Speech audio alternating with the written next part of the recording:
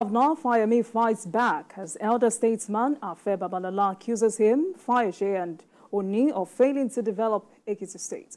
Nnamdi Kanu speaks on his continued detention, trial and health challenge. Says his freedom will bring immediate end to insecurity in the southeast. And later on the show, CJN to receive 5.39 million naira monthly as reps pass judicial officers' salaries bill. Today on the program, I will be hanging out with Babajide Kolade Otitoju and Chris Kendi Nwandu. Gentlemen, it's Palm Sunday. Good afternoon to you. Welcome to Journalist Hangout. Thank you for having us. Right. Journalist Hangout starts now.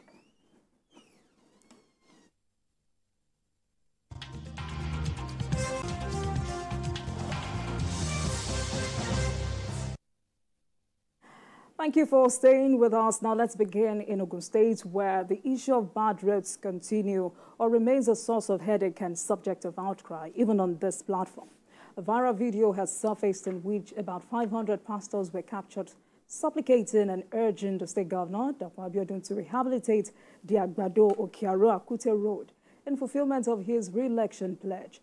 Reacting to the video in a statement, the State Commissioner for Works and Infrastructure, Adiaki Soya, so the government has completed half of the Alagbole-Songota Road, while the remaining axis was captured in the 2024 budget.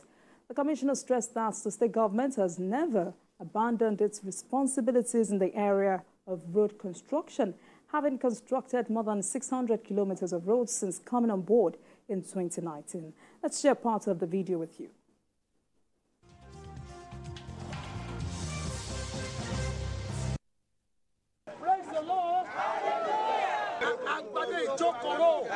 During campaign, our governor promised that this road will be done, that we do it to beggar. But now we have not seen anything. Today, we want to ask God to remember us. We want to pray that God will remember us. Look at today, see, all the people we are pastors. We are all pastors from this Agbado-Okiaro. This is about over 500 pastors.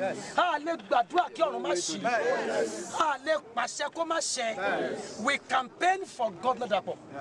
We voted for him. And he promised us to give us dividend of democracy. One of it is that the road will be good. This Agbado-Okiaro road to Baga, he has promised us. We came today for meeting and we decided that today this road issue will be settled. Every demon on this road that said the road will not be constructed, in the name of Jesus, back out.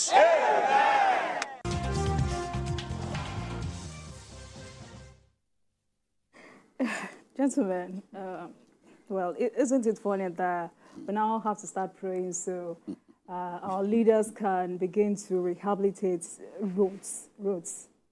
Honestly, I don't blame these pastors. I live in the area, and from Tipa Garage in Akute, that's after Autumn. In fact, you start seeing you start going through pains from Autumn. You know, after Akute, right up to Agbado, the road is terrible, terrible. People can't use their cars as much as they want. Okada riders make money off our people. We are not even talking about the inner roads. The inner roads from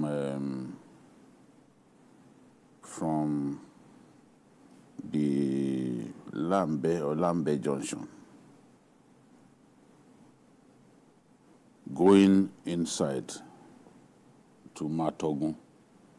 People have contributed money on their own to compact the roads, fill and compact the road so that it can be motorable. You will expect that government at some point will come to their aid, especially when you can see that they spent their money to compact the road. But that has not happened. Many of us believe that if a local government is too big, In some states, you will have at least 3 local governments out of it for local government. And I'm not exaggerating. So you expect that some of these burdens, some of the burden can be taken off the government by local governments where they are actually functioning. Because across our country, local governments are not doing enough. And it's difficult to blame them because some of their funds, it is governors that use some of their funds. That is the truth. Only very few governors don't touch local council funds, and they know it. They may fight over it, they may hit their heads against the wall over this, but that is the truth. That is the truth. The truth is by nature self-evident. So if you want to see real nightmare, move from Akute, go to Matogun, go through Okearo, and then go and terminate your journey at Toyin Street, which is in Lagos State. Some parts of the road that leads to Toyin itself is terrible, and I expect that even the Lagos State government will have fixed some portions of that road. So I do not blame these pastors for going to this length. They are trying to draw attention. They've done that in the past. It amounted to nothing. Remember what happened even just before the election in Songo. Ogun State has some of the best roads worst roads in Nigeria. Lagos, when you go to the Ikorodu area, you will know that Lagos also has some of the worst roads in our country. I think they will be competing with Niger State in terms of the deplorable state of roads, especially inner city roads.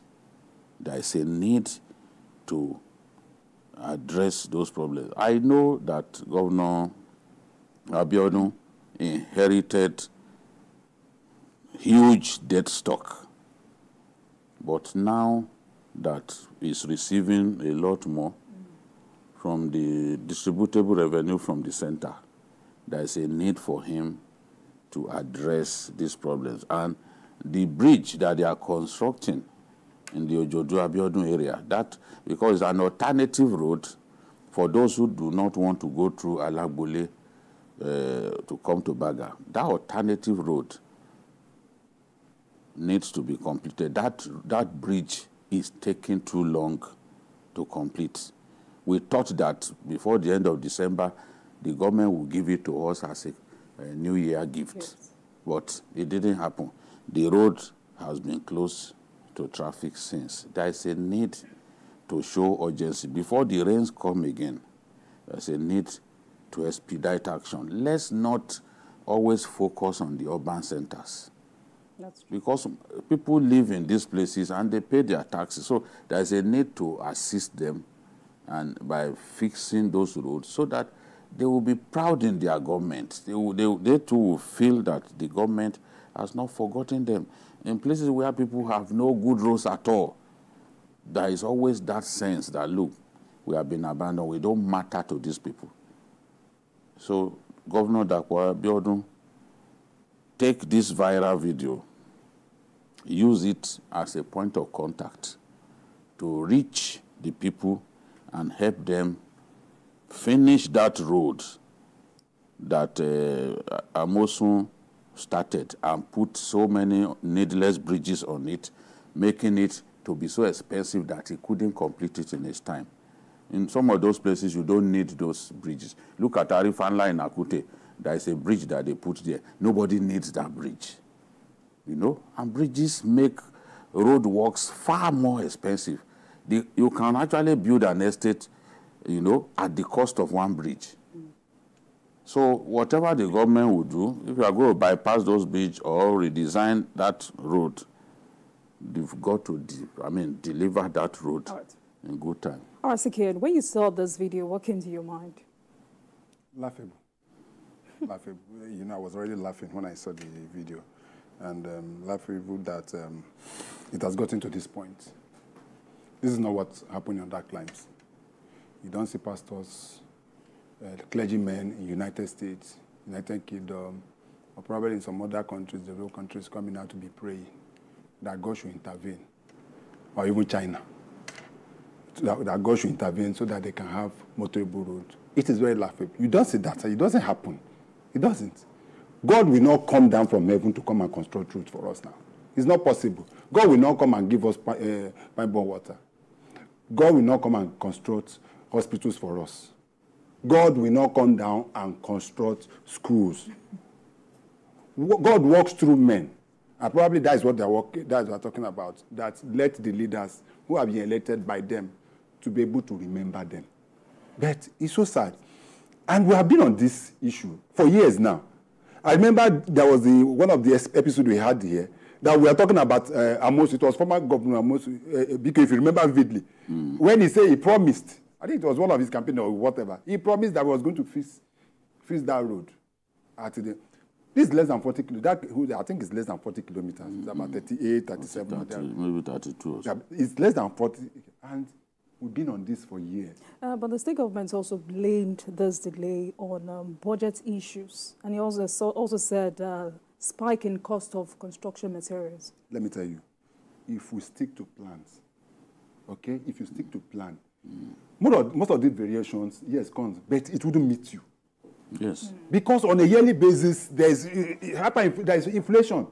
So what you do, what normal government or leaders do is that we give a time frame. You are going to ask the contractor, how many years will you take you to deliver on this road?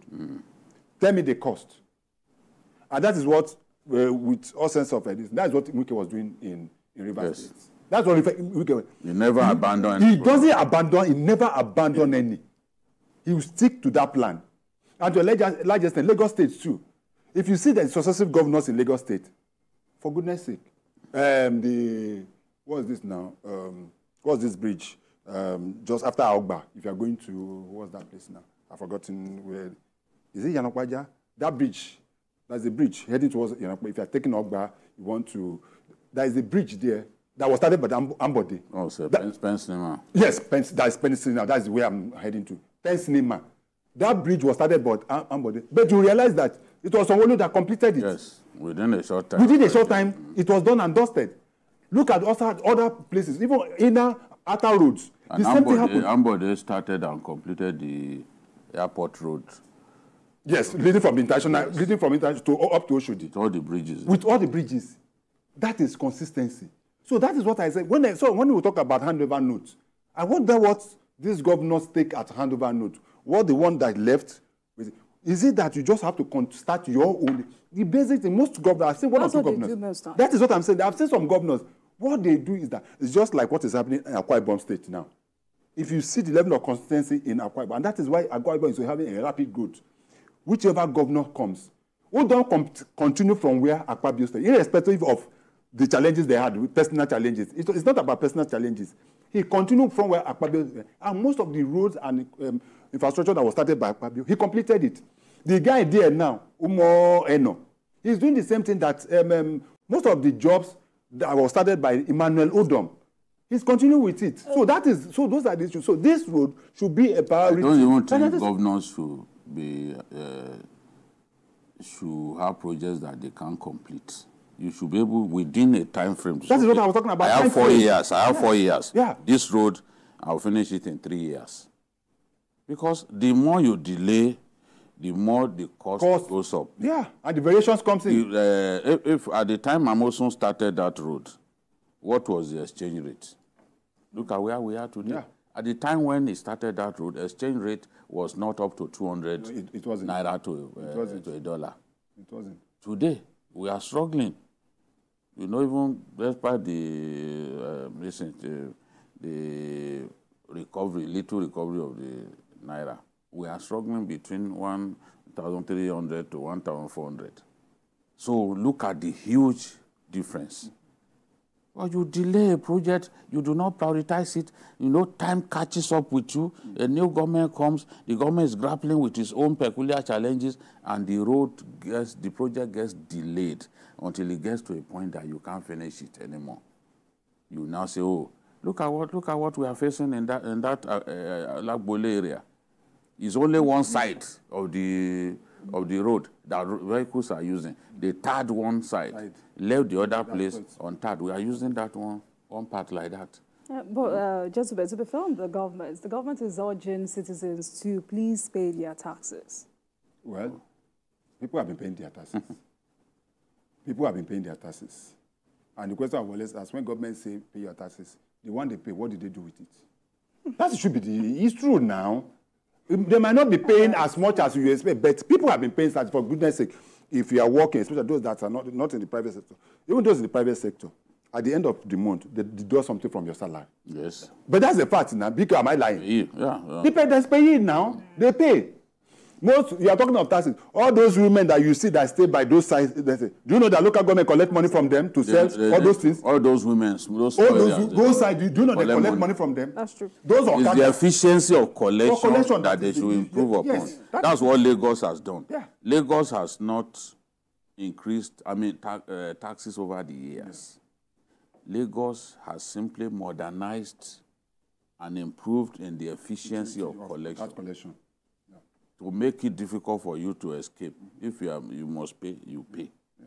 Road users, you must pay. Yeah. So that is the thing. If we improve the efficiency of collection, you remove human interferences.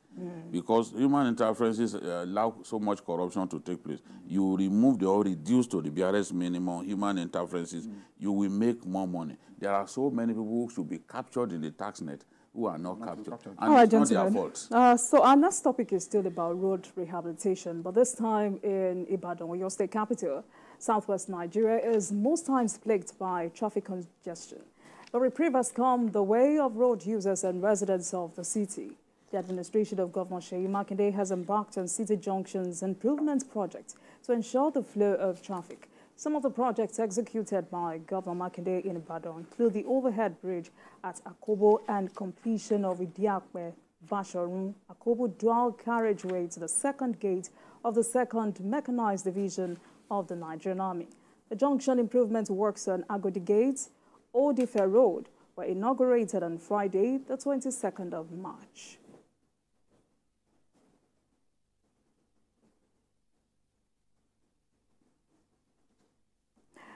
Thank you. You know,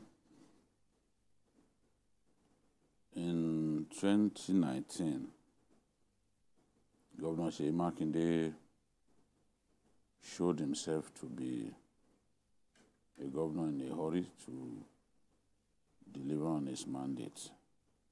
At that time, it was Seyi Makinde that everybody was talking about because he appeared to constitute a fresh breath of air.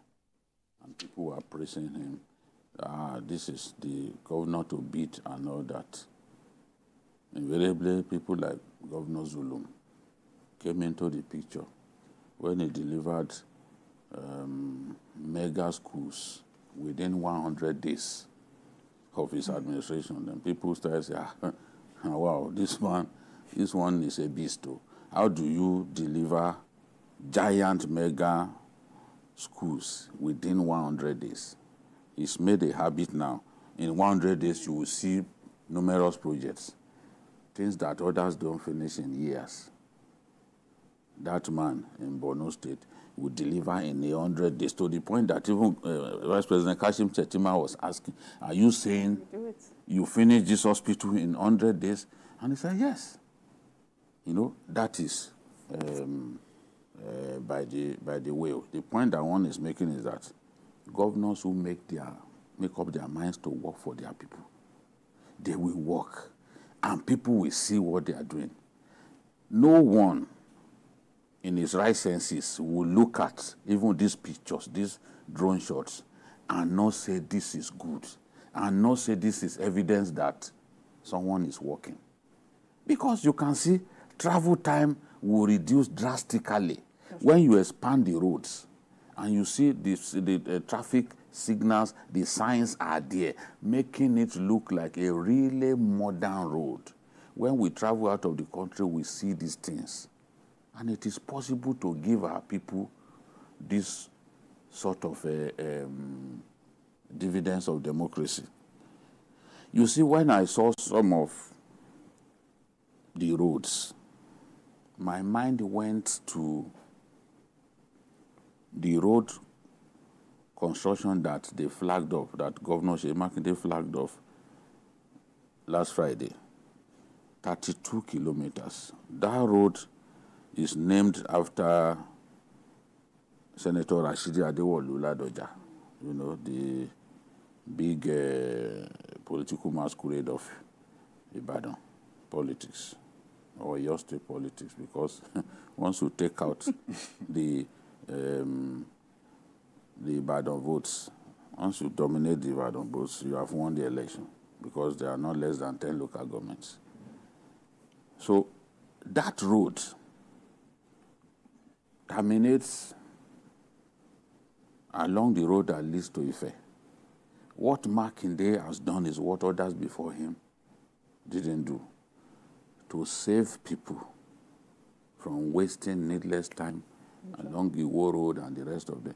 Take them, if they have no business inside the city, take them outside the city through a circular road. That road is a circular road. It takes you all the way to Ife Road. You've cut out Ibadan travel, because whether you like it or not, because Ibadan is such a monstrous city in size, it is still unmatched in our country and in West Africa. If you are coming to Lagos, the time that you spend in Ibadan, in traffic gridlock, you are calculating it, you see that you spend more than 1 hour. You can't escape it, either when you are going or when you are coming. So he's found a way now to build a circular road that will ease all of that pain, takes you out of the city, takes you around. You are heading to maybe Ilesha or anywhere. You are just going on your way. You have no business, you know, getting into traffic at the Iwo Road and all that. And beyond that, he has also, with this junction improvement works, traffic around Iwo Road, Agodi Gate and all others, the travel time has reduced because the roads have been widened, so people can move freely. And it's a pleasurable ride now for motorists, as you can even see in that video. So Civic Center, Idiakwe Junction, Agodi Gate, all of those places now, drivers are experiencing a new lease of life because the roads are wider and traffic is moving smoothly. It was painful when they were constructing these roads. It was painful. But you can see people are getting the dividends. And another thing, even people that they removed from the streets when they were constructing he has constructed 700. We're looking at the Civic Center. Yeah. So now they've constructed, 700 lock-up shops. For free, they are going to give those who used to trade by the roadside. This is good governance. It's not enough to just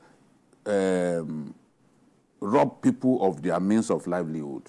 You have to provide alternatives to them. You don't want street trading, because street trading clogs the road, and it even allows crimes such as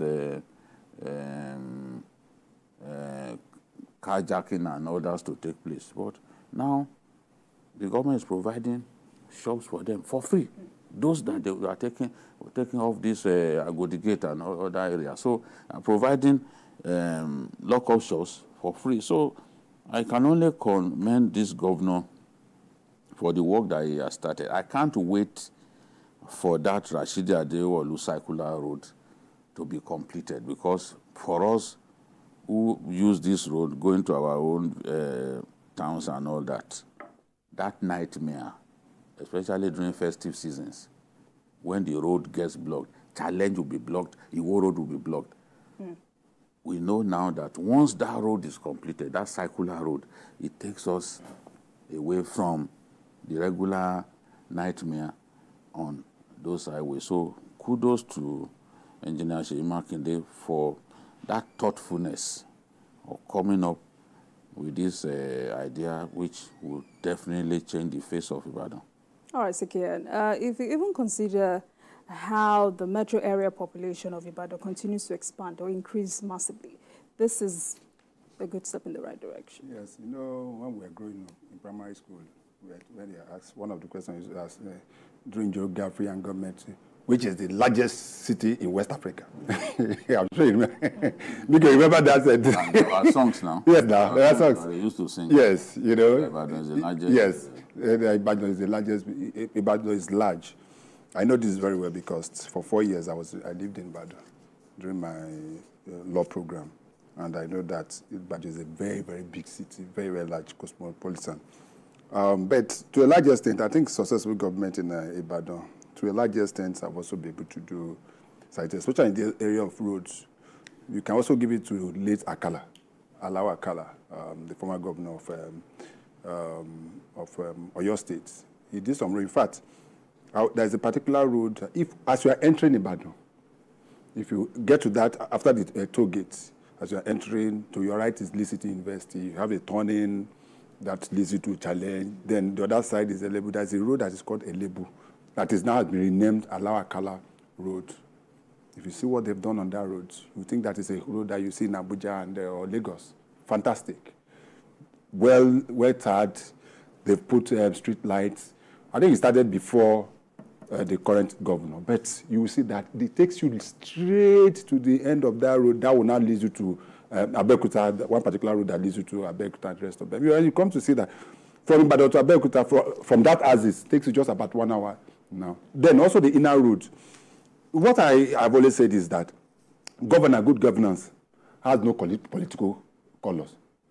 You don't have to be in APC or PDP or SDP or Labour Party. It has no, a good leader is a good leader.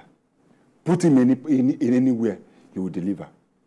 What Seyi Makinde is, at the point, he was also being started as a Mr. Project, just like during the days of Week and the rest of them. But not just him. Go to Abia. Something is happening in Abia presently. The current governor of Abia, Governor Oti, if you see what that man is doing in the state. I'm not from Abia, I'm from Imo State. But I've seen some touches. In fact, there's a road. Part of the problem that Abia has always had, from entering from the Imo State is that very narrow road leading into. In fact, when you enter Umuahia before, it's like to me, it was a glorified village. Umuahia, the capital city of Abia State. But you mean this man came. When you think that there won't be road, he has been able to expand that road there. If you're coming in, dualize it. Houses were demolished. And what I heard was that he made sure that he paid compensation to everybody whose house was demolished. Because that is always the problem. They come, demolish your house, and say they will compensate you. Know what? He made sure that he compensated all of them and reconstructed that place, if you see that end. So it is good governance, and Governor Seyi Makinde is not only in roads. There are also basic infrastructure that if you go to your state, your state that was about, let's say even, let me not say your state, let me say the Ibadan that I knew. In Ibadan, that was about 4 years. The Ibadan I met 4 years is different from what I'm seeing now. The governor is also talking about the first major international tourism summit. If we talk of your state, let's talk of Ibadan. We need to know the history of Ibadan. The first television in Africa was where? It's not Ibadan. It was Ibadan now. The first university in West Africa, was it even in West Africa or Nigeria? UI. It was in Ibadan. The highest, in those days, the highest story building in the whole of Nigeria or West Africa was Cocoa House in Ibadan. And you have always known that Ibadan has been the seat of power for the Southwest in those days, the days of Fashion Group and the rest of them. So Ibadan is what Kaduna is for most part of the north, is for what Enugu is for Southeast. But the fact what I'm trying to say in essence is that Governor Makinde is a member of PDP. He's not APC. He's not. The fact is that when you have leadership, just like what the man in Borno is doing, fantastic, despite the fact that you have a whole lot of challenges in terms of security in Borno State. But if you go to Borno State and the kind of school that this man builds, you continue to ask how much do you get from IGR, from federal government you get from federal coffers every month. Borno State received one of the lowest in terms of money that comes from the center. But you see what the governor is doing. But there are some states that cannot even, some states that receive within the top 3, they cannot even pay salaries. And is that not funny? There are some states, if you look at the papers today, there are some states, I don't want to mention their name, there are some states that within the top 5, in terms of what they receive from Abuja every month, but they can't still pay tax, just minimum wage of 30,000 naira. It's very annoying. All right, gentlemen. Let's move on to some political issues. The immediate past governor of Kaduna State, Malam Nasir El-Rufai, is a man that is never far from grabbing the headlines for various reasons. After a hiatus following the completion of his 2 terms as a governor, the enigmatic Malam is at it again. The former governor sparked criticisms and insinuations of jumping ship when he met with the national chairman of the Social Democratic Party, SDP, Shehu Gabam, at the party's secretariat in Abuja. But El-Rufai said he's not planning to dump the ruling All Progressives Congress APC. His spokesman, Muyiwa Adeke, explained that the meeting was to return a visit to Gabam, who visited El-Rufai for iftar on the 19th of March. Sikien, where is this speculation coming from? Well, you know, before now, word out there was that El-Rufai and his longtime friend, the National Security Advisor, Nuhu Ribadu, had parted ways. In fact, some people were speculating that Ribadu was behind the idea of Ribadu being dropped as a minister. He would have been Minister of Petroleum Resources. That was the plan. But things changed, and he was dropped after a petition got to the National Assembly, at the time when they were being screened. So it was a massive shock to people in the know of the disagreement between Nuhu Ribadu and El-Rufai to see them together. So that led to all kinds of speculations, because both men can't pretend that they had issues. There's no way a Nuhu Ribadu in this season of fasting will say that he didn't have his issues before and after El-Rufai's nomination as minister. You cannot deny that as a Muslim. But somehow, I guess some of their friends reached out to them, and against all expectations, we saw the 2 men together. That's the power of friendship. People who had been friends for many years. Politics and hunger for power should not split them. If we allow politics and hunger for power to split them and combust a friendship of several decades, then something is wrong with both of them. Now, they came together.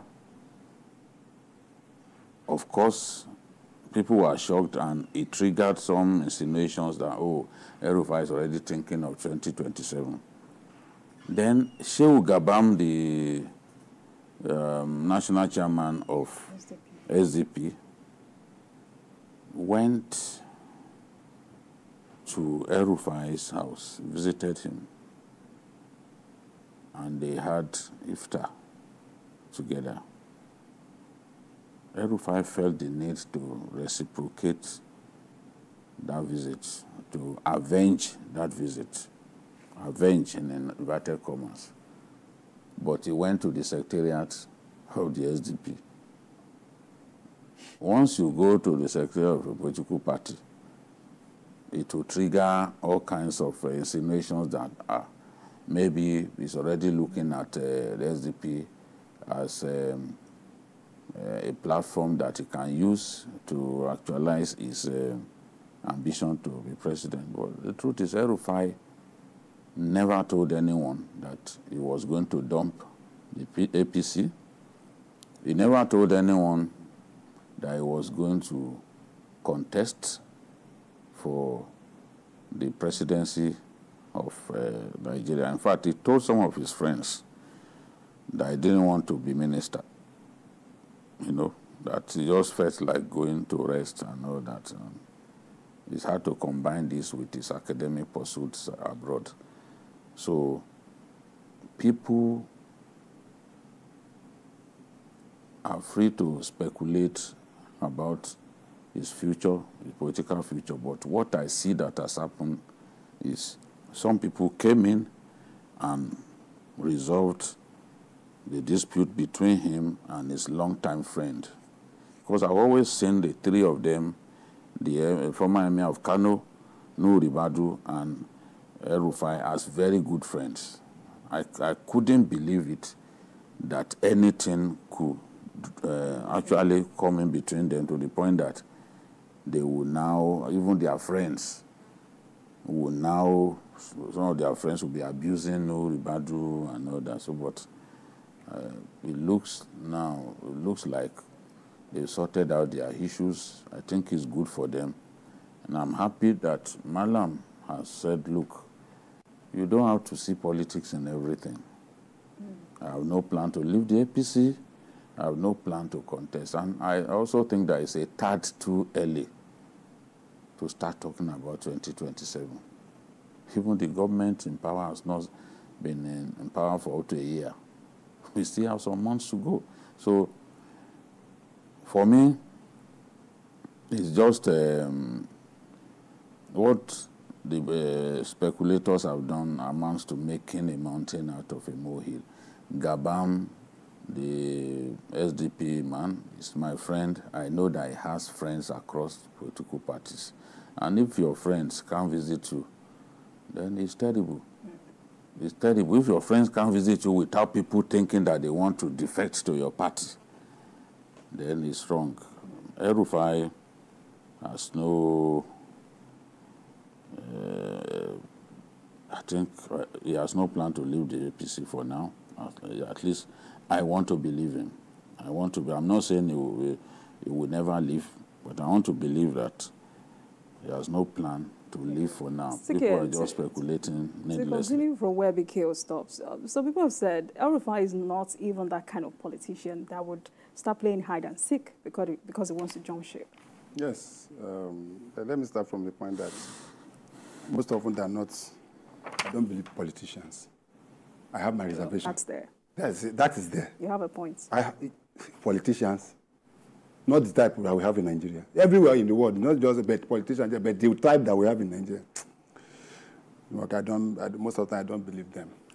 When they tell you this, you better take your time. Because they also talked about his visitation to Abduningi's... No, he visited Abuningi, but the fact remains that El-Rufai is somebody that speaks his mind. There are about 3 or 4 of them within that axis that does that. One is Nasir El-Rufai.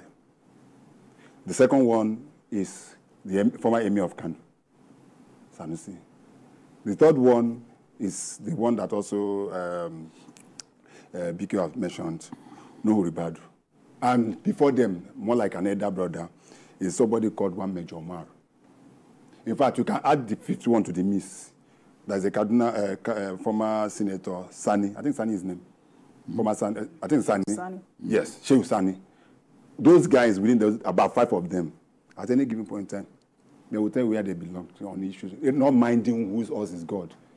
El-Rufai is one of them. And if you look at the role El-Rufai played during the election, especially when he came to issue of power shifting from the north to the south, he was the arrowhead, if you remember vividly. And he came out boldly, even when his fellow governors were being skeptical and being political about it, he came out straight and said, this team must go to the south. That is the kind of person he is. So, but my little challenge here is that he visited his friend, who is the SDP chairman, in his house. And his friend visited him in his house. But when he wants to revisit, he went to his. So what do you expect? We have a saying in our place that when this thing cry in the night and Pekin die for morning, who go talk to no be the wish. So I don't know, but I believe that El-Rufai as a person is still studying. Because even the speech, there was a point that part of the statement we had that there was a video that was there, and they would say, "Oh, don't video it. We don't want it." He said he doesn't care. I'm sure you saw that. He said, "I don't care whether they show it or not or whatever." But the fact remains that most often than not, I find it difficult when politicians. After all, El-Rufai was in PDP before. Have you forgot he was in PDP before he came to APC? So anything can happen. But if he comes out to say there is nothing to it, let us take it for his words that it is just a mere visit. But I hope it doesn't go beyond that in the months to come. But BK, do you think if El-Rufai decides to leave APC today, is that a journey to political oblivion? It's difficult to say that. It's not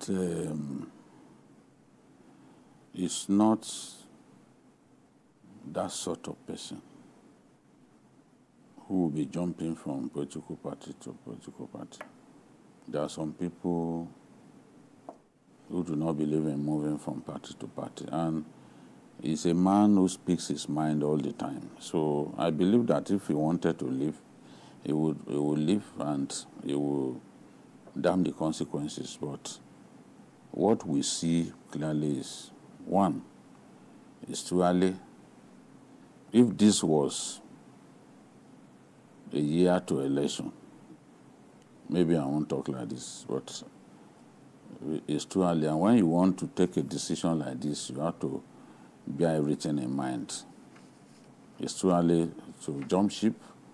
The elections are still far away. If indeed he has an interest in the 2027 election, it's too early now to say it's jumping ship, because you have to wait for certain things to pan out. And he's someone who is very calculating, he's cerebral, he weighs his actions very well before taking them, and he usually does not regret his actions. So I don't think there's any need for some of the analysis that people are making, for some of the speculative write-ups that people are making over a mere visit to Gabam. You know, anybody, and Gabam even said right there that at this time we should all come together to solve the nation's problems, you know, across party divides. And when you listen to Gabam himself, you will know that this is a patriot, someone who wants the best for his country. He doesn't speak like, oh, I'm not in the ruling party. If the ruling party, if Nigeria will collapse on the head of the ruling party and the rest of us, it doesn't matter. That's not the kind of person that Shehu Gabam is. And I believe that it was just a case. You know, Malam had not been around for a long time. He was abroad. I believe that this was just a way of linking up with old friends and all that, because no one can deny that Shehu Gabam is his friend. People have friends across political parties, and there's no big deal in linking up with your friend. That's what, and they should not forget that it was Gabam that visited him first, and then he returned the visit. So it's just, Muyiwa Adeke, the spokesman, has explained that, look, this has nothing to do with politics. All right. And I believe them. Let's wait and see. Let's go to Ekiti State, where accolades and applause continue to pour in for the governor of Ekiti State, Biodun Oyebanji, for his brand of governance in the southwest state. This time, the State House of Assembly has commended the governor for implementing policies that provide care for pensioners, senior citizens, and public servants across the state. The minority leader of the House and chairman of the Committee on Public Service Matters, Establishment and the Human Capital Development, Oladele Ogunshaki, gave this commendation during a two-day oversight to ministries, departments, agencies, and commissions in the state. Ogunshaki said various interventions of the administration of Governor Oyebanji have positively impacted people's lives, particularly public servants and pensioners. Sikian, how impressed are you? I'm impressed.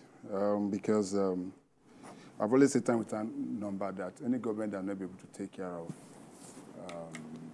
its ex-workers, as it is, those the older people, is not what it's all, because you also will retire one day. And when you retire, what happens to you?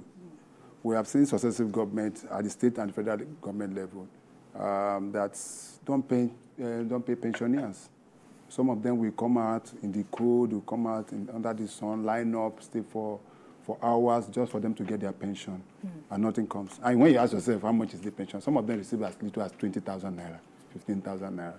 In fact, that was the time that was so terrible when I was staying in Abuja that within the Zone 3, Zone 4 area of Wuse, where you had the military pension, and you see some people, some air soldiers, they will come with their mats, come with pillows, and they lie down the street. Some stayed there for weeks. Stayed there for weeks. Ex-military men at that zone. I think they moved that office. But it was a total eyesore. And you see some of these men just say they will be going around begging for arms, begging for people to give them food. These were retired soldiers, retired Air Force individual, retired Navy naval officer. And you ask yourself, what is happening? What is happening? How much is the money of this? So they will tell them to come for verification. They come and verification upon verification and verification. I'm sure you've seen that, even in several states. And most of these state governors just think that they are doing them a word of good by paying pension. It is their entitlement. It is their entitlement. So we come and say, oh, they'll come and boast. We've cleared an arrears of 3 months. Still remaining 9 months. And we ask, what is wrong with them? And most often than not, you know the challenges there. Because some of those working now, when they see what happened to those before them, that is where corruption starts. They want to grab as much as they can because they know that at the end of it, when they retire, nothing comes to them. So this governor should be commended for doing this. And I hope that other governors will also follow. If you look at, I'm telling you, out of the 30 governors that we have, or states that we have, I will tell you that I don't think that we have up to 10 states that have followed through the payment of pension. And it's bad. Sad. Somebody will work for 35 years. One governor said people who are alive have not been paid. The dead are asking for money. Can you imagine that? It was already referring to those them, elderly people as the dead. It's a former Southwest governor. Can you imagine that? Can you imagine that? No. This is somebody that has... So they don't prioritize... They don't put priority to this. Payment of pension. Yes. So if there's a governor who is prioritizing payment of pension, that governor has to be commended. Yes. One of the first things that Senator Obasanjo, governor of Kaduna State, did was to clear pension arrears. You know, when he came into office, that first month, according to him, you even have to take a loan to pay salaries. But once subsidy was removed, what they used to get went up significantly. You know, we are going to do a program in which, during the course of this week, we are going to tell Nigerians how much each of their governors now collects based on the fact figures of February, so that Nigerians will know the state that collects the most money, the state that today Ekiti State collects the least. Ekiti State collects the least, a little over 6 billion. That's what Ekiti State collects. The lowest in the country. Yet, the highest. In terms, we are talking about welfare of pensioners. The governor is being praised. And he's also talking about reviewing it. Because it's even the schools is already now increasing the subvention to states. He has conscience. He cannot look at what he's collecting now that is higher than what he used to get and not think of what he can do, you know, by way of making life better for the people. The poorest of the poor amongst us, the pensioners that we don't remember. We are struggling, some governors. Do you know that even contributory pension, there were some governors who were not paying their own part of the contributory pension thing. Yet, deductions made by civil servants, you collect it. But your own side of the bargain, you don't pay. In this same Southwest, there was a governor who was doing that. We had all kinds of governors in this area. So for me, if a governor is doing what Governor Ebanji is doing, he has to be commended. His style of leadership is completely different to previous governors. I've said on this program before that he combines the qualities of Fayose with the qualities of Oni. Fayose, in terms of his swashbuckling style, he will inspect projects even in the dead of night. Fayose can sit with the poorest of the poor and they will be eating on the same table. He had that quality. This current governor of Ekiti has that quality too. He sits even at ward meetings, his own ward, he goes to meet with the people. So the way he moves around, and then when it comes to taking care of workers, Oni is one governor, you know, although his period was short-lived, but Oni was a governor. Till tomorrow, civil servants still love Oni. So you see what Bao is doing now, what Governor Ebanji is doing now, is fusing the qualities of Fayose, the character of Fayose, with the character of Segun Oni. At the end of the day, you have a governor that virtually everybody is happy with him. All of the key political figures in rival parties, he has gone to meet them. And everybody is saying, you are doing well, you are doing well. If they are not careful, he will turn Ekiti State to a one-party state, because it's difficult to even see those who are even against him now. He will turn Ekiti to a one-party state because some of the big opposition elements, some of the tough critics that we used to hear about in that state, some of them, he has visited some of them, and they have positive things to say about him. That means that he is doing well. Remember when he went to greet his principal? How many of these people even remember their humble beginnings? He went to the home of his principal and prostrated. When he saw Baba Febaola, he prostrated. You know, so those things, some of the things that he's doing sit well with our people. No doubt about it. And I can tell you he's a politician to watch. Given his nature, he seems to know what people want and is giving it to them. Look at his elaborate interventionist programs. You saw it, they showed it a while ago. He wants to touch every sector. Yet, Ekiti is still the state that collects the least. But there's a governor in Ekiti who is making impact that even his toughest enemies cannot deny. That's what governance is about. Reach everybody in little ways. Reach everybody in little ways. And you'll be able to sleep like a man who has conscience. You'll be able to sleep and say, God, I'm doing my best. Even the fear of God is a quality that our leaders should have. It's easy to know a leader who does not fear God. Because a leader who does not fear God will simply not care about the people. Whatever the people say, he doesn't care. He will think only about himself. Because that Nebuchadnezzar spirit in him will tell him that beyond my family, nobody else matters. And that has to change. Sikim, before we move on, okay. You know, you can give it to this governor because if you also know the debts he inherited as a governor, then you'll be shocked in terms of outstanding salaries, gratuities, and the rest of them. And one thing I've also noticed about him is like somebody that does not believe in gigantic projects. He goes for those projects that touches the life of the people. As a former governor in that state, they already, 2 days before he left, they already commissioned an airport. I don't know, BK, I don't know whether the airport is, you know, you fly to Ekiti, you go to Ekiti, I don't know whether that... They stop you, make me.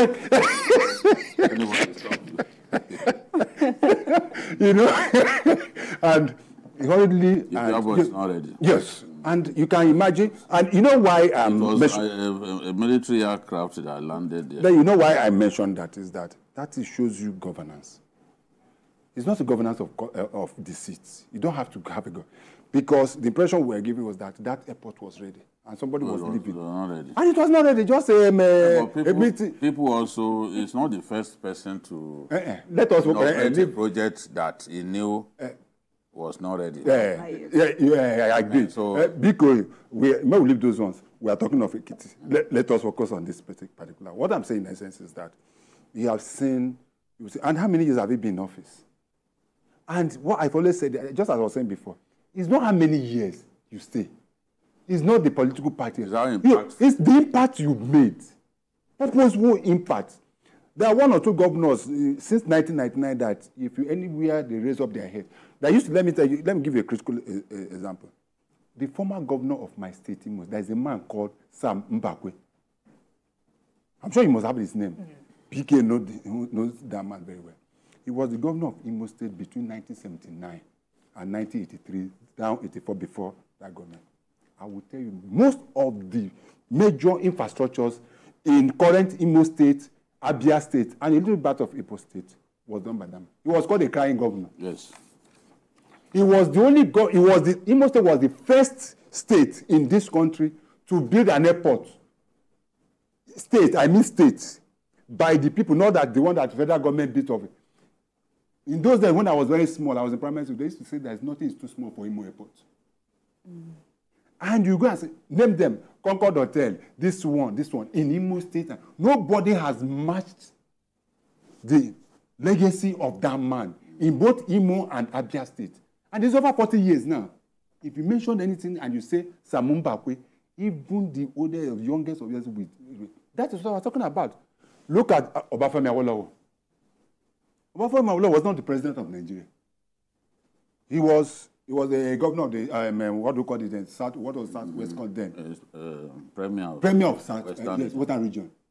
Today, when you mention Obafemi Awolowo, especially the Southwest, education, housing, let me bring it to him.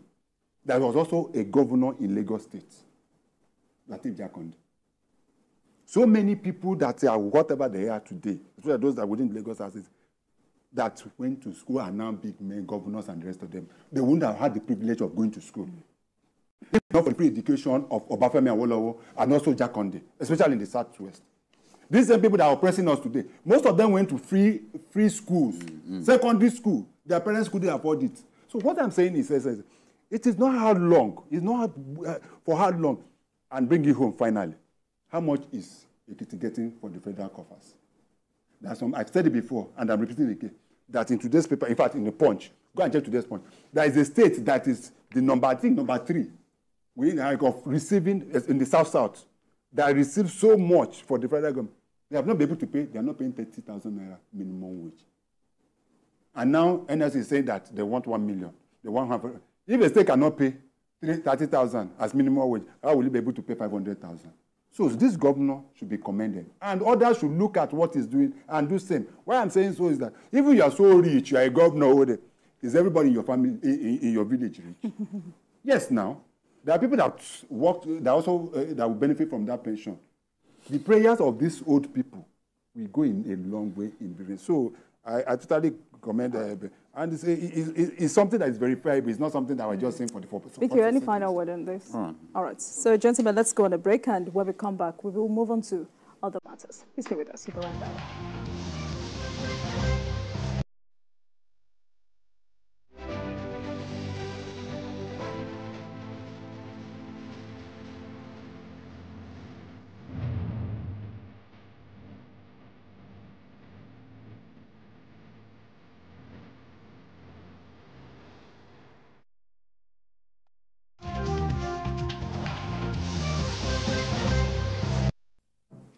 Thank you so much for staying with us. This is Journalist Hangout on Sunday, and I have been hanging out with Babajide Kolade Otitoju and Chris Kendi Uwandu. We're still in Ekiti State, as the state is regarded as a hub of intellectuals. So outbursts over disagreements on programs and policies will be a pastime for the people. The immediate past governor of the state, Kayode Fayemi, has criticized a legal icon and senior advocate of Nigeria, SAN, Are Afe Babalola, for saying previous governors of the state abandoned the vision of those who labored for its creation. Fayemi said Babalola is partisan in his review of his administration as the 94-year-old lawyer has not been his supporter, even during his terms as the governor of the state. He added that the view of the respected lawyer cannot be the yardstick to measure his performance and those of others who served as Ekiti state governors. We kick off with this. Where do you stand? I honestly do not support abusing elders, especially a legend in the mold of Baba Afe Babalola. It's been such a tremendous success in so many areas. You can see even when he moved into education philanthropy, he's made a success of it. His university is clearly one of the best 3 private universities in Nigeria today. He was one of those who pushed hard for the creation of Ekiti State, where Fayemi was privileged to become a governor. But I've always disagreed with people who simply say, oh, that governor didn't do anything. As someone who travels a lot within our country, I've seen governors that they told me were failures, didn't do anything, who turned out, by my assessment, to be good governors in terms of what they've done. Some people do not even try to do any form of critical assessment. They will just conclude, he has not done anything, he's a failure. You cannot say Fayose didn't do anything. Before Fayose, there was nothing like a dual carriageway in the whole of Ekiti. No dual carriageway. It was Fayose that kick-started dual carriageway before he was illegally impeached in 2006. He had gone far with the dual carriageway, and the next administration eventually completed those dual carriageways. Before Fayose, there was no overhead bridge in Ekiti. Today, they have an overhead bridge. You can't say he didn't do anything. It's impossible for a governor to be in office for 4 years and you will say he didn't do anything. Well, maybe they didn't do enough. No, by whose assessment? A lot of these remarks are usually influenced by politics. I've had friends who said, what did Tinubu do in Lagos? I've had friends. Today, some say, no, he didn't do anything. It was Fashola that did all the work. Yes, they say that. Many of them don't know that it was actually Tinubu that brought BRT to Lagos. They give the credit to someone else. When you don't even have sufficient knowledge about the people that we are talking about, you conclude that they didn't do anything. So I disagree with Baba Afe Babalola, who said he didn't mention names, but he concluded that others didn't do anything. No matter how you feel about the man who is there now, there is no gain in diminishing those who are there before him. We are happy with Oyebanji. Oyebanji in public prostrated for Baba Afe Babalola. Not many governors will do that because they see themselves as the repository of the respect of their states and may not want to go to that extent. But this one is an Omoluabi personified. The way he does his things, others will see it as unorthodox. But it doesn't mean that the people before him never did anything. We talk about social welfare scheme in our country. Some states are doing it now. Even the conditional cash transfer. Who started it? It was Fayemi that started doing his first time. In fact, on the first day, on the day he was sworn in, it was Fayemi. On the day he was sworn in, he announced it. Right? On the day he was sworn in 2010, he announced that cash transfer for the poor, the widows, and all that. So people, you can't just dismiss people that they didn't do anything. Now, Fayemi said he does not like talking down on elders, but some of what he said here, you give it to him, he has a way with the English language. He speaks language as if his grandfather invented the language. But some of what he said, I doubt if you can say that you have not, that he said about suffering from a narcissistic personality disorder. Fayemi. It was Fayemi that said it.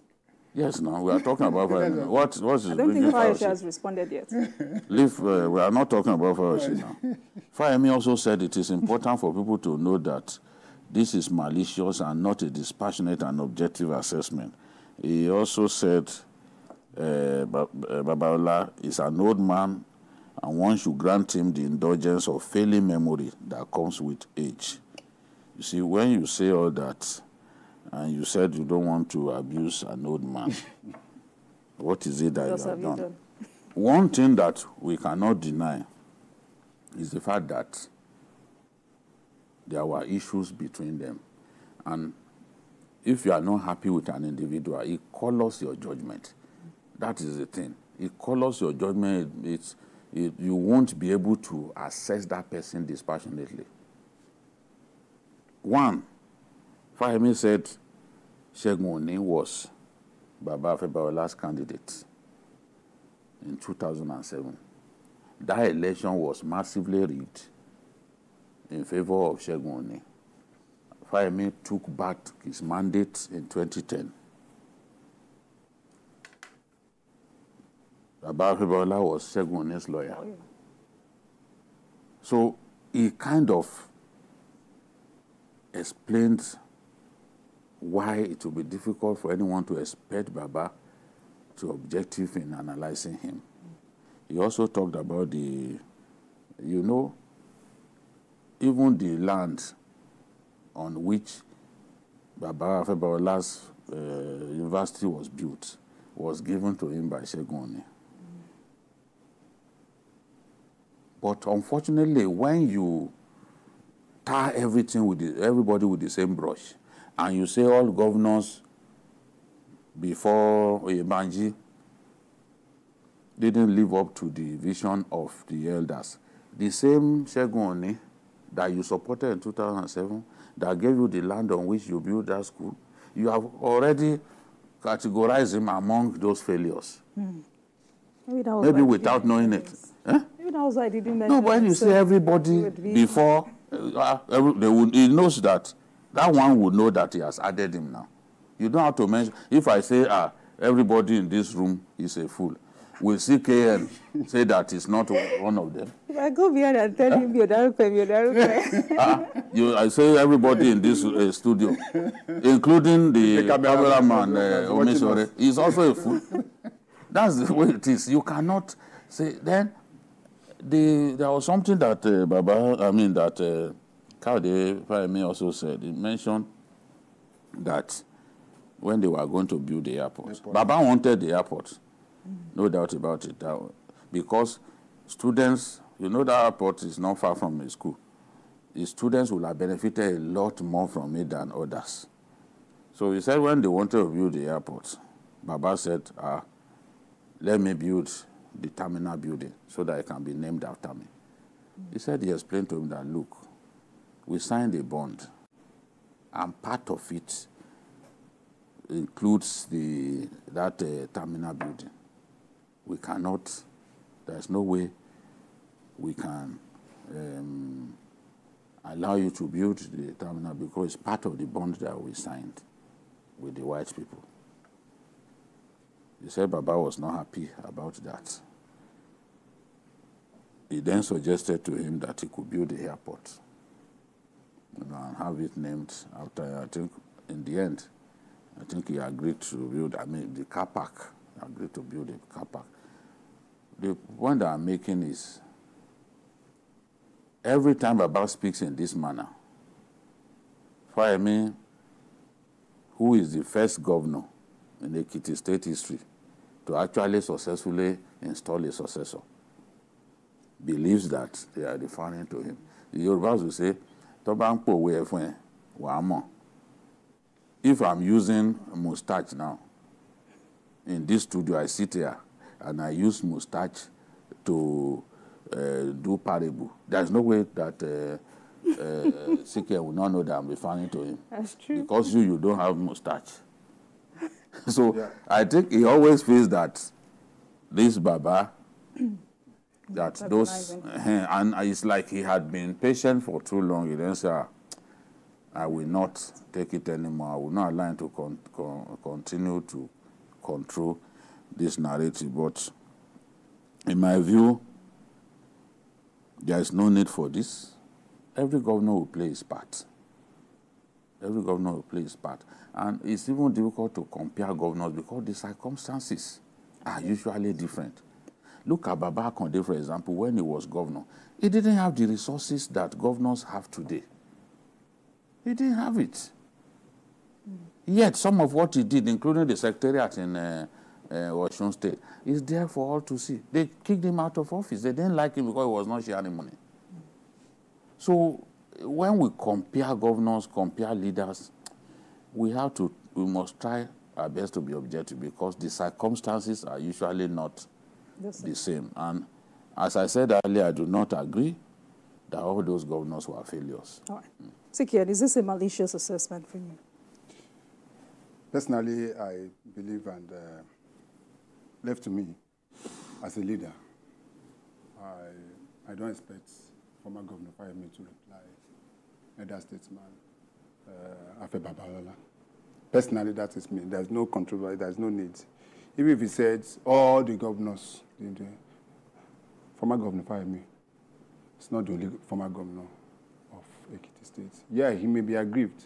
And based on some of the issues he has raised, he felt that this is a bit political and that the man never liked him, even when as a governor, that he supported his opponent, former Governor Ni.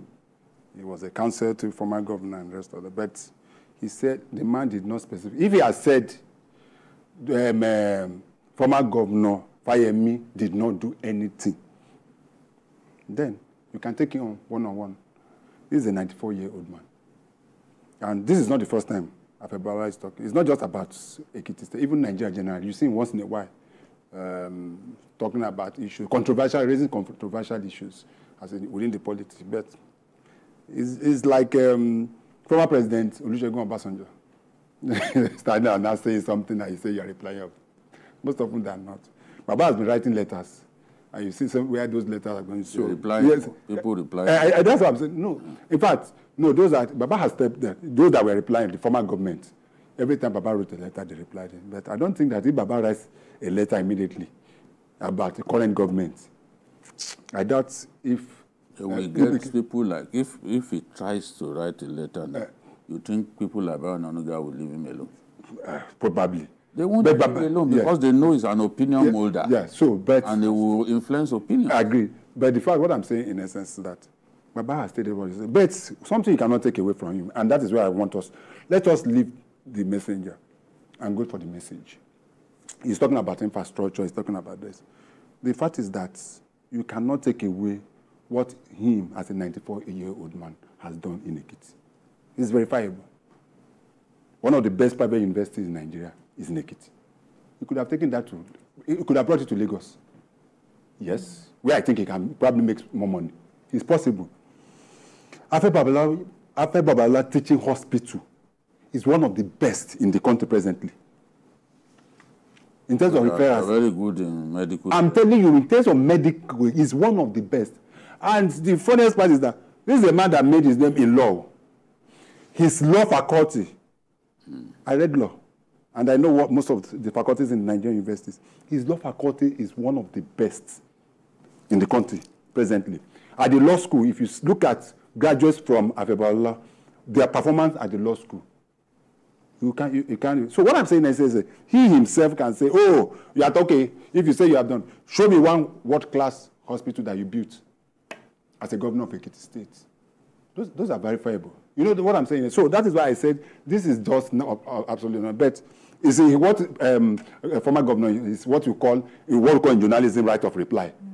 So he has given his right of reply, and he has made the whether Baba will now reply him again, no, is just what. But I don't think that all this is just necessary. All right, maybe it will end at this point. That is what I'm saying. I also think that, you know, Prime Minister is a strategist. He's very solid in war strategies and all that. He must have done this as a deterrence, so that the old man doesn't continue to say it. Because he said this is not the first time. And he believes that he is the target of these brickbats. Remember, Fayose being impeached during his first term illegally. Baba Afebawala was part of those who instigated that impeachment. Impeachment of Fayose? Yes. By the time Fayose came back during the second term, they became friends. He became close to the man. Fayemi was also claiming that Baba was one of those who petitioned the EFCC to say that there was no airport. And then the EFCC invited him. So this is a conflict between two men. Some of the issues involved we may not even know. That's true. Because Fayemi, since he left office, he's hardly talked. Yeah. So for him to have come out in this manner and with this level of anger, I believe that maybe that EFCC matter. Or for him to have said Abba was one of those who wrote the petition, maybe he has proof. So these issues, the two of them understand these issues better than us. But if I were in issues, I may not bother to reply. Yes. Honestly, I would just leave him. But maybe he's been pushed to the wall. Maybe he did it to stop him from continuing. All right, gentlemen, let's move on. The last appearance of the leader of the proscribed indigenous people of Biafra, IPOB, Nnamdi Kanu, for continuation of his trial for alleged treason was like no other before. Kanu, who used this opportunity to speak about his continued detention, trial, and health, boasted that he has the capacity to end insecurity in the southeast within 2 minutes if he is freed. He said some officials are behind the insecurity in the region because they're making money from the situation. Kanu added that those carrying out attacks in the southeast in the name of IPOB are criminals. Before we discuss this matter, let's share the story by TVC News judiciary correspondent Celestine Area, who spoke with the IPOB leader with you.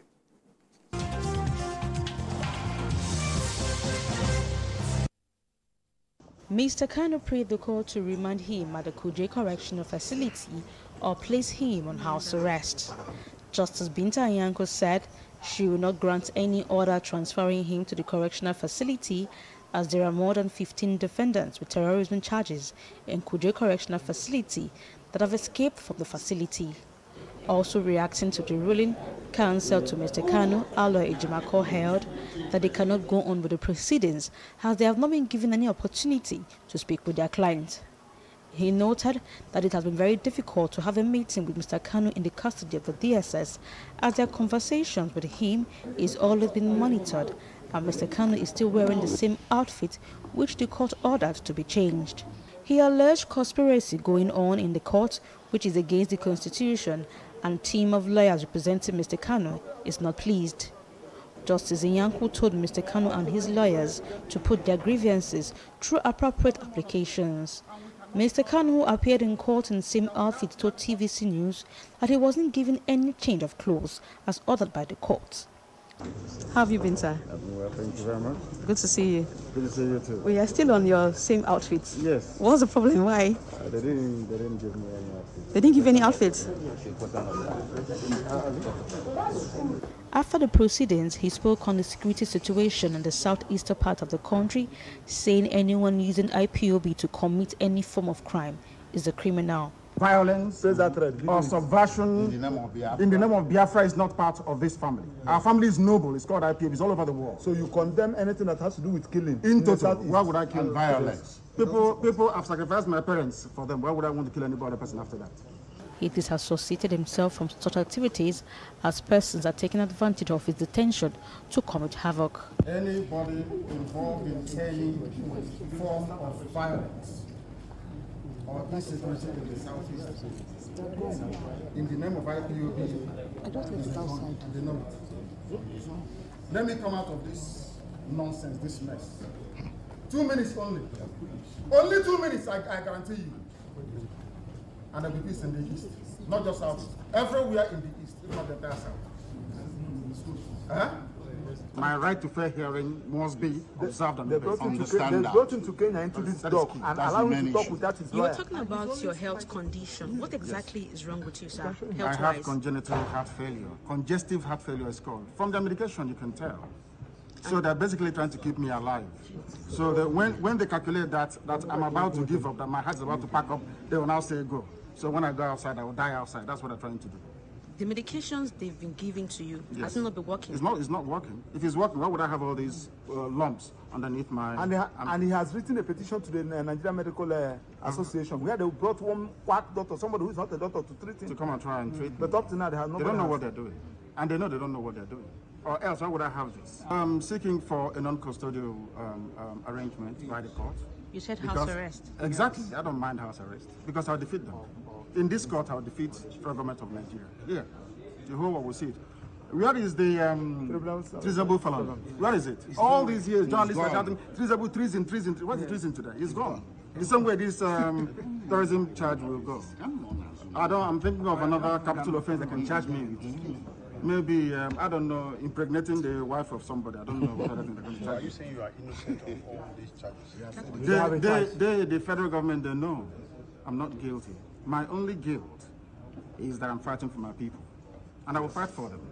Okay, so last for justice and fairness and equity everywhere. Last question. Has your family been able to... Anybody using IPOB to commit crime is a criminal. It's not part of this family. Our family is based on 4 cardinal points. You must be without fear before your enemies. You must speak the truth always, even if it leads to your death. You must help the poor and those who cannot help themselves, and be of good character that God may love thee. That's who we are. We are only allowed 30 minutes each as council on only Mondays and Thursdays for a cumulative period of 2 hours, twice a week, to consult with him separately. And the federal government is feasting to have an accelerated trial. Yes, we do want an accelerated trial, but we have to have it under an environment that respects Section 36, Sub 6, B and C of the Nigerian Constitution. It's all about fair hearing. It goes to the ground norm. It goes to the basic norms of the society that you must hear the other side. And to hear the other side, he has to have an adequate facility to prepare his defense and to consult his lawyers. It's the Constitution that said it. It's not us that said it. So we came to my Lord with an application and said, listen, it's impossible for us to conduct this trial under this atmosphere of interference with his right to counsel. They eavesdrop on our conversations. In the little cubicle room of 10 by 10 where we consult the masses, they have secret listening devices and secret photographic and videographic devices. They listen to our conversations secretly. They take our secret photograph, and we adduce this evidence before my Lord. They confiscate our legal documents. They don't allow us to take notes. Pray. You may be laymen and laywomen. The general public may not be lawyers, but is this fair? How can you have trial under circumstances like this? It's not possible. Binta Nyako adjourned to April 17th for continuation of trial. She held that the trial must go on one way or another. Celestina Area, TVC News, Abuja.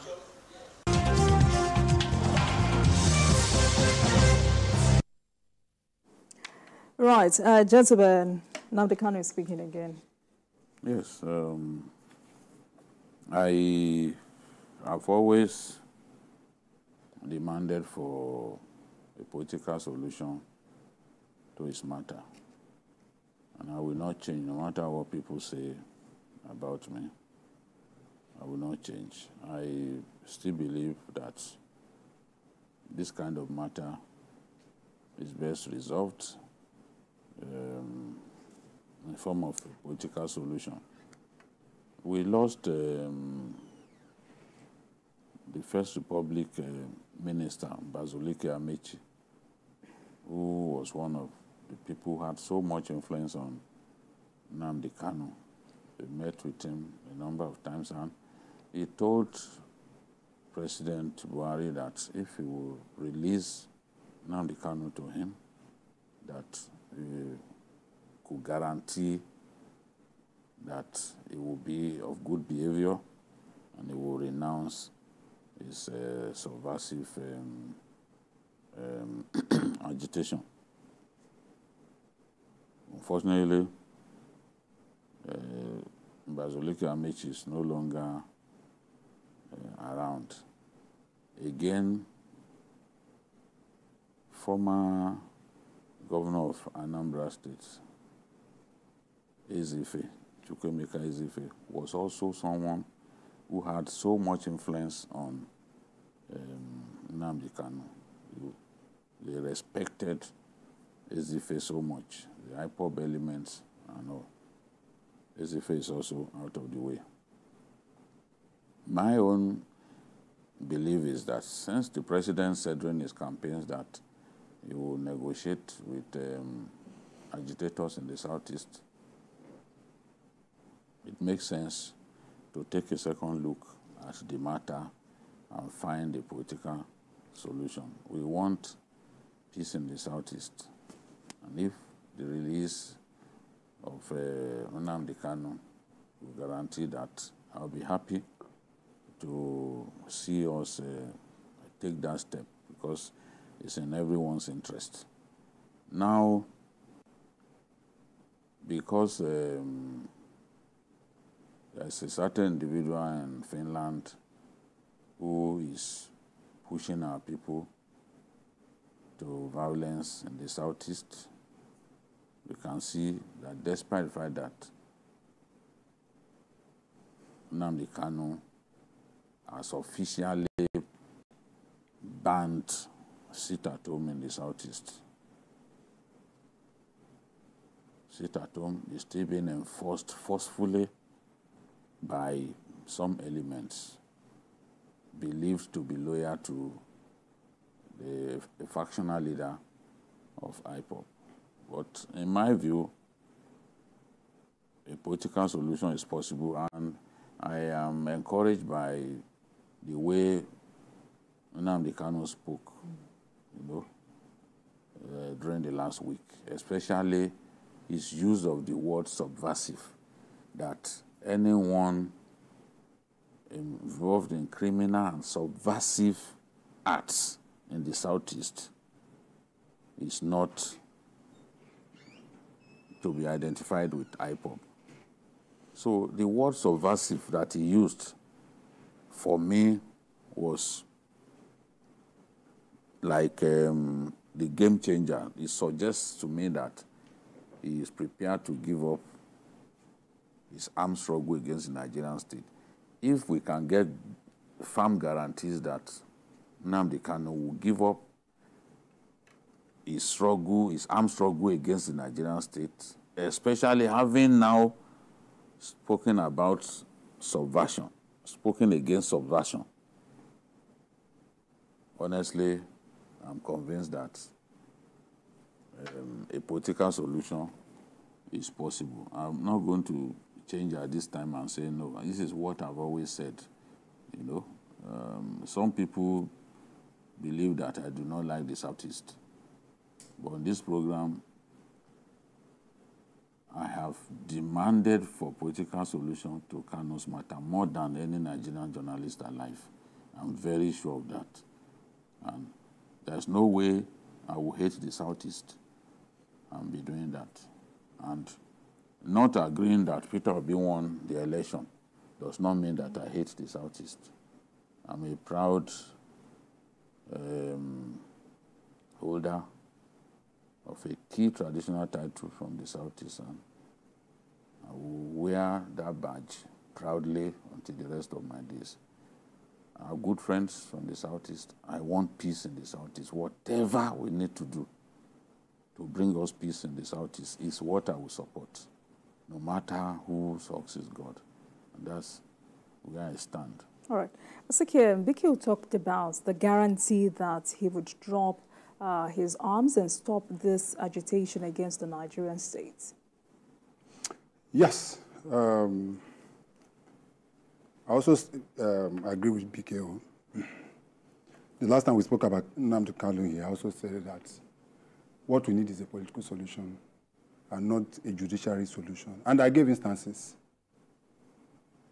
I said there's one Sunday Igboho who is practically doing the same thing that Nnamdi Kanu did by some of his pronouncements and the rest of them. And security agencies stormed this place. He escaped. And they found himself in Cotonou, in Benin Republic. And at the end of it all, everything went on, and he has been released. And Sunday Igboho is back home. That's what I'm saying. Sunday Igboho is back home. The same security agencies that were after Sunday Igboho, nobody has, both the DSS and security agencies, nobody has raised their eyebrow. Abbas is coming back. He's everywhere. Nobody has talked about going to arrest him. That's the political solution. Omoyele Sowore, he was accused of treason. He was taken to court. The Buhari government seized his passport. In fact, the court restricted Sowore from moving out of Abuja for years. And he couldn't move out of Abuja. He was in Abuja until this government came in. And the political solution was that case was discontinued. The AGF wrote that it should be discontinued. Sowore was giving back his passport. He is in New Jersey, United States of America, now, as we speak. And that is why I asked, why is it that of Nnamdi Kanu is different? So, and I totally agree with what Nnamdi Kanu said. It may not be total that, yes, the issue of insecurity will stop totally. But I can assure you, that was the day I was asked on this program. I said, what is the guarantee that if Nnamdi Kanu is released, that there is security in here? And I said that I can hit my chest. I'm from the Southeast. A proud Igbo man, for that matter. And I can tell you for free that if Nnamdi Kanu is released today, most of the beneficiaries of the insecurity will disappear from the face of the earth. Those urchins will run away. They will disappear. I have said it on this program as well. There is no governor in Southeast that has the command, that commands the respect and followership that... In fact, if Nnamdi comes, it comes to a point that if Nnamdi will be allowed to go through the email, he will say that this is the person, whoever he said that he's supposed in Southeast to be governor, that is the person that the people will vote for. That is how much the Igbos, those of Southeast, would respect him. And I will say it once again that the federal government should find a political solution. If we want to find a solution to the insecurity, because some people are benefiting from what is happening. And that is the fact. Yes, some people are benefiting. All these riffraffs and all sorts of things, no government, on gun, no men, and the rest of them, nobody will try all this nonsense if none. Because the truth is, if you are even saying you are doing it because this man is in detention. And the man have come out to say that... out. So what excuse? In fact, he said there's something he said, how can you say that you are fighting for me or for anything? At the end of it all, the people you are still fighting for, you are the people you are holding down. Well, look at what he said. He said, we have come to save our people, not to enslave them. That is it.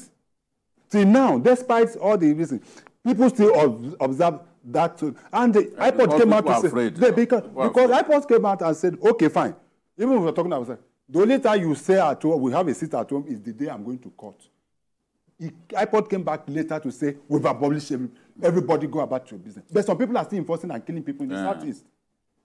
And that is where I think, so my personal opinion on this program is that I appeal to President Bola Ahmed Tinubu to look at this issue as it is presently and let us find a political solution to this problem. Yes, there are some people that can be able to guarantee that, and for goodness sake, it wasn't like Nnamdi Kanu. What happened was that his house was invaded by military men. And he has to decide, the guy has to find a way out. He ran away. He ran away. For his life. For his life, yes, that's it. And the court has ruled, despite what this thing, a court to the point of the Court of Appeal and said that his arraignment was illegal because the way and manner he was. The Supreme Court have said no. Let us go back. But the issue of his subversive activities. But I believe that this issue can be handled politically. But in the meantime, he also raised some issues. He says the drugs they are administering on him are not working and all of that. Yes, and also that he should be sent to Kuje. Yes, that's what he said. No, he has gone beyond Kuje now. He's saying that they should place him on house arrest. Because if we don't want to put him in Kuje prison, he's saying, okay, if he would like to be under house arrest and all that. Those are issues that he brought up. He said, if I'm outside, no idiot can try this rubbish. They know me very well. He said, if I'm released in 2 minutes, this nonsense will stop. Who is the idiot that I give an order in the east and he will counter it? Who is the bastard that will speak when I'm talking? Who is the bastard? Nobody can. I am Nnamdi Kanu. So he spoke the way he had never spoken. He said, I don't mind house arrest because in this court I will defeat the federal government. The federal government knows I'm not guilty. My only guilt is that I'm fighting for my people. Anybody who is using IPOP to commit crime is a criminal. He is not part of our family. Those killing people are criminals. We have come to save our people, not to enslave them. You know? So it's, as I said earlier, he said anybody conduct any form of violence or subversion in the name of Biafra is not part of the family, he's a criminal. I hold on to that word, subversion. He is in detention today because of his subversive activities against the Nigerian state. Now we hear him speaking against subversion. I think this is indicative of a man who has weighed all that has happened around him. One of the big regrets he will have is the activities of those cultists and outlaws who are killing people in the name of IPOP. There is no way Nnamdi Kanu will be happy to see the people that he fought for being killed in the name of sit at home and the rest of them. And it's affecting the economy of the Southeast. And now, as far as he's concerned, if he is released, he can sort out that problem. We hope so. All right, gentlemen, let's move on to our final topic for today. After much outcry, the remuneration of judicial officers is getting the required attention. The House of Representatives has passed a bill for an act for upward review of the salaries, allowances and fringe benefits of judicial office holders in the country, with a total monthly package of 5.39 million naira for the Chief Justice of Nigeria. In the executive bill submitted by the Green Chamber by President Bola Tinubu, other justices of the Supreme Court are to earn a total package of 4.21 million naira, while the President of the Court of Appeal is to earn a total monthly package of 4.48 million naira. The bill seeks to amend certain political, public, and judicial office holders' salaries and allowances Act No. 6 of 2002 by deleting Section 2B, Part 2 of the schedule of the Act and many other provisions relating to the judicial office holders.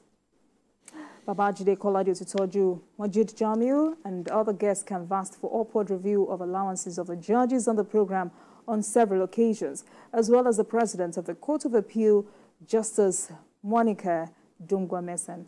Let's share part of that discussions with you.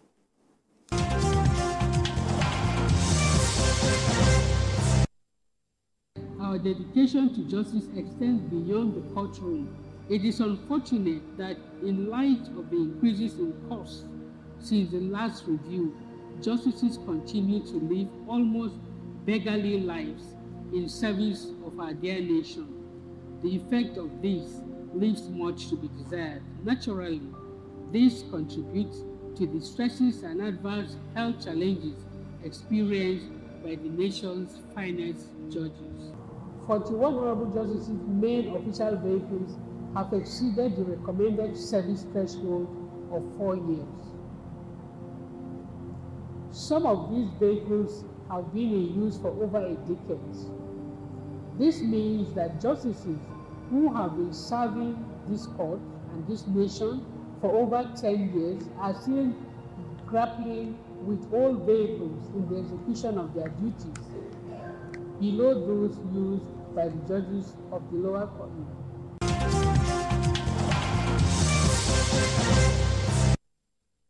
We can't continue to treat judges in the manner that we are treating them, including the appeal court judges, that in my view are very, very important because of the role that they play and the size of the court itself. So something has to be done. Someone like President Tinubu, who in Lagos set the high standard in terms of welfare of judges. We saw judges being provided with posh cars for the first time. Yeah, and many of them, you know, were really happy about that. President Tinubu is the president now. We want to see that replicated at the national level. If we are saying we want an independent judiciary, a judiciary in which the judges will freely give judgment from the inner recesses of their hearts, then the things that they need, the tools that they need, have to be provided. Their budget has to be sufficient to cater to those multiple needs. Yeah, there is autonomy of the judiciary. Their own allocation is on first-line charge, but the funding is still not enough. The ICT department should be well funded. Like, I'm happy that we have a president who did it in Lagos at the federal level now. So this call is at the appropriate time. We want Tinubu to replicate what he did for the judiciary in Lagos at the federal level, not just at the appellate court. Then there are medicals both during and post-service. In September 2021, the president of the Court of Appeal, Justice Monica Dongba-Mensem, lamented that the salaries of judicial officers and staff have not been reviewed since 2008. When she complained, the former president said, okay, that they were going to do something about it. I waited and waited until the former president left office. It was not done. It was not done. So how do you create a situation in which judicial officers, judges of the Court of Appeal, are this poorly paid? It's a terrible thing. If we want the best, we want to get the best out of them, and we want them to be incorruptible, we want them to do their work diligently and with fear of God, the things that they deserve have to be provided. The Revenue Mobilization and Fiscal Commission should, as a matter of urgency, do something about the salaries and allowances of our, of our judges.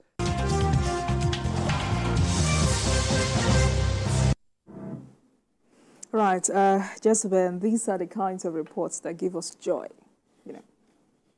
Yes, of course, at the end of the day, we appeal to the president to do something, and the president has done it. These are the things that make me proud as a journalist, to speak to the people in power and see them take action on what you told them to do. When we came into this studio to discuss that issue, we discovered that there were some civil servants lower in hierarchy. In fact, those high-ranking judges are graded in the same category as federal lawmakers. But today, the CJN or the president of the Court of Appeal, they don't earn what federal lawmakers earn. Whereas in the grand scheme of things, they are graded in the same category as those, as senator, for example. But they don't earn the same salary. They are even civil servants in some of the, in some ministries who earn higher than the CGN of our country. Civil servants, ordinary civil servants. Because there are places where people get paid far higher than their colleagues in other ministries and parastatals. Places like DMO, the CBN, NNPC. NCC. They earn far higher than fellow civil servants. There's even apartheid in terms of the remuneration of public servants. So, you know, the former president said some time ago that there are some civil servants who earn higher than the president of this country. So some things need to change. The president has done this, and I'm really impressed because he's done it in a way now, because since 2008, they didn't increase salaries of judges. Now, he has done it in a way that even if they don't increase it again for a long time, they will be able to enjoy this and drink water on top of it. The CGN, 5.39 million a month. I believe that this will help us even alleviate the financial burdens and pressures that judges face, and it will also enhance and motivate them in many ways and mitigate external pressures to help. Then you don't pay a judge good wages. You have no moral right to complain that he took a bribe. You know?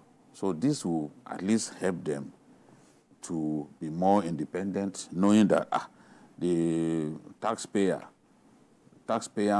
are paying you well. So you shouldn't look in the direction of that person who wants to bribe you. It will really help us. And I'm not saying that has banished corruption in the judiciary, but hopefully it will go a long way. Sikir, one challenge off the table. Well, this is commendable as far as I'm concerned. We said it time and time again that judiciary officers or judicial officials, especially the judges, need living wages, as it were. I remember vividly a retired federal high court judge, Taiwo, when retired, lamented, I read one of the interviews, I think he's a judge, and the wife is also a judge. Yeah. Federal High Court. Federal High Court, yes. I lamented that, for goodness sake, if you know what we are paid, you won't believe it. And these are people that sit on judgments over billions and billions of in the High Court alone. Most cases, financial crime and the rest of them goes to the High Court straight. And these are, when there's a case in a bank and you are talking about trillion, these are people that sit on them. And so I think that this is a welcome development. I hope that also the justices, as it were, and CJN and the judicial officer will also reciprocate this. This will reflect in their judgments. Because that is also an issue. It is for us to pay them very well now. And it's also for them to be able to make sure that the judgment that comes out of their chambers is also something that we can celebrate. Because of late, the judiciary has been on the eye on the storm. That is one part.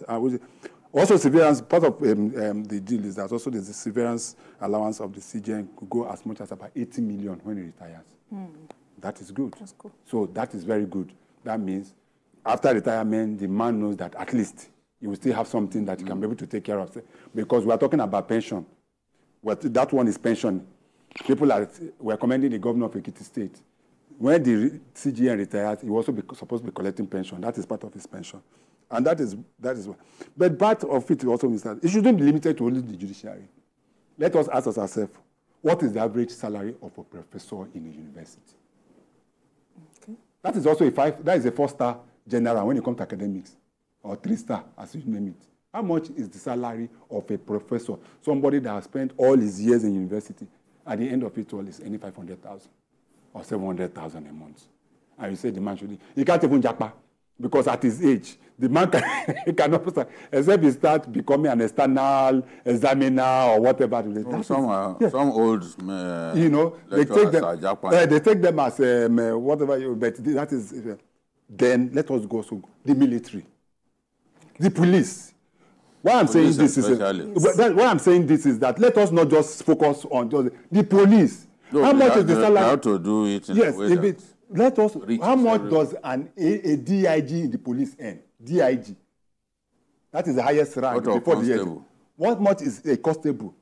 The police, the soldiers that were killed in coma and were beheaded and the rest. How much is the lieutenant colonel that was killed? Ask yourself how much is earning a month. Those other soldiers, the major, the captain. So what I'm saying is that we should start looking at in as much as, and that is why people should have living wages wherever you find yourself.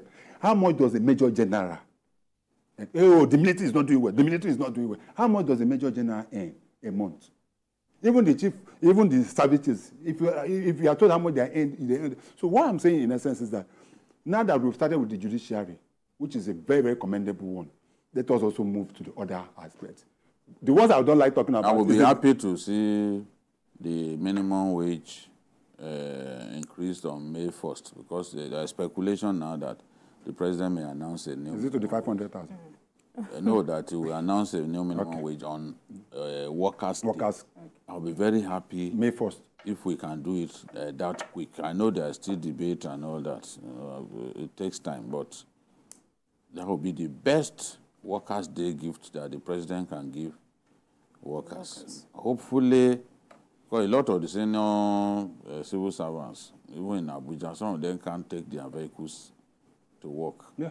Because after the removal of subsidy, it's costly to move your car around. They can't fuel it. On their salaries, it's tough. And it's not everybody that is a thief. Yes, there are many civil servants who are thieves. They are the ones who even teach politicians, how to steal. But it's not everybody that is a thief. Some, no matter the pressure, they will not steal. They have conscience. They will not teach. They will not touch what does not belong to them. We have to think of those people who would rather die than steal. We have to give them living wages. That is the best we can do.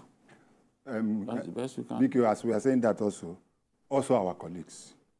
Let us, we are always projecting, take care of this. Most often we only project for people to be taken care of and forget to even ask for us to be taken care of. BKO, some of our colleagues are finding it difficult. And this as a fact. We have to appeal, not only those in the private sector, even those in the government establishment. And once minimum wage, you see, once minimum wage is increased, our colleagues are suffering. If our colleagues are working in the public sector, working for news agency of Nigeria and others, once a new minimum wage comes in, every worker benefits. That consequential increase goes to everybody because if the minimum wage, if level 1 to 6 benefits, what it means is that they will start earning higher than their bosses if you don't add to what their bosses get. So there is always debate about what percentage level 7 to 10 should get, what percentage level 10 to 15 should get. So everybody gets something ahead of you, move everybody forward so that the junior does not come as a result of a new minimum wage to earn higher than. So I'm looking forward to that new minimum wage. It will move what people earn a notch higher. Even the senior people, they too will earn higher because it's about percentage. If they give you 20% or 25%, it will be way higher than what you are earning now. So the Nigerian worker needs to be better taken care of, not just identifying a few ministries, a few parastatals of government or agencies where people earn so much money. You have to move around. No agency of government should be treated like it's more important than others. The armed forces too. The armed forces. You should not treat the police as inferior to the army. Right. because that is what they complain about. All right, They gentlemen. don't treat them like they are important. So We have to something go. has to be done about that. It's a good way to end the show today. Thank you so much, Siki, and it's so good to see you again. I had just to say this quickly. Happy birthday to one of our colleagues, Azun Arinze, who is also launching his book tomorrow. Happy birthday, my Happy brother. birthday to you. Thank you so much, Mikhail. Yes. Right. And thank you very much for watching. That's all on Journalist Hangout on Sunday. Join us tomorrow for the regular episode of the program at 5 p.m. You can watch the repeat broadcast of this episode tonight at 11:30. We are on YouTube at youtube.com/TVC News Nigeria. I am Olajumoke Olatuji. Bye for now, and God bless Nigeria.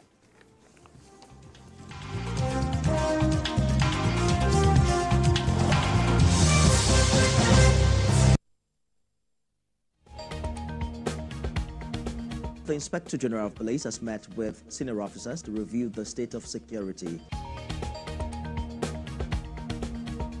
We are continuing our coverage of the arrest of Godwin Emefiele. The Senate has summoned the governor of the Central Bank of Nigeria to properly brief the Senate regarding the state of the economy.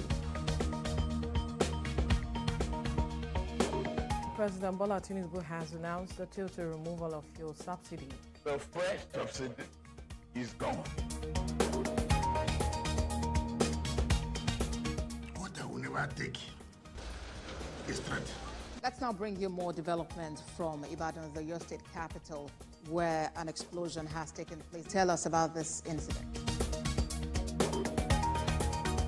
TVC News, first with breaking news.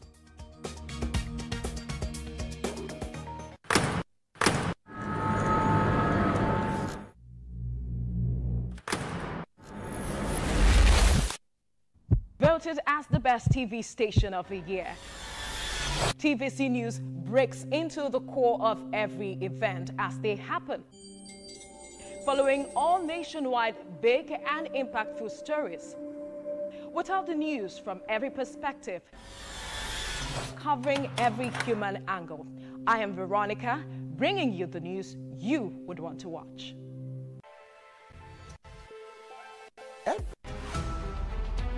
Every major news story is with many perspectives and layered with different levels of impact. Hello.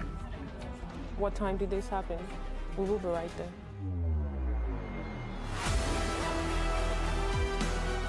At TVC News, we follow the big and major news, gathering the facts, witnessing the outcome. At TVC News, wherever the big news story is happening, we're geared up to break it. TVC News, first with breaking news.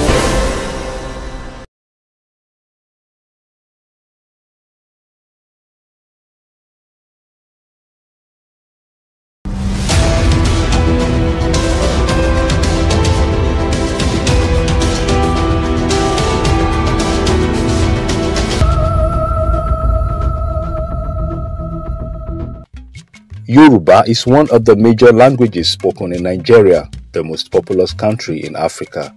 It has an actual community of about 30 million speakers throughout West Africa. They are a tribe that cherishes their culture and values.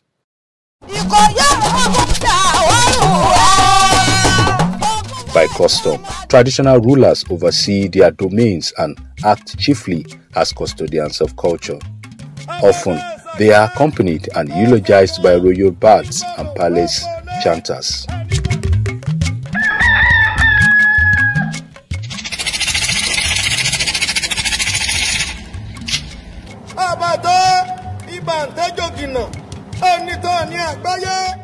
This is Ile-Ife in southwest of Nigeria. Every morning as the cock crows, the Ijala Oni salutes His Imperial Majesty the Oni with his chants. The Oni is reminded of his ancestry, cultural eminence, and the duty these impose on him towards his subjects. For an art of deep cultural significance, chanting has been a part of the Yoruba as far as human memory can travel. Having studied the significance of this form of verbal art, through the popularization gained from the legendary Yoruba chanter Sulaiman Aremu Ayilara, nicknamed Ajobiewe, I decided to explore its place and use for cultural preservation in the 21st century.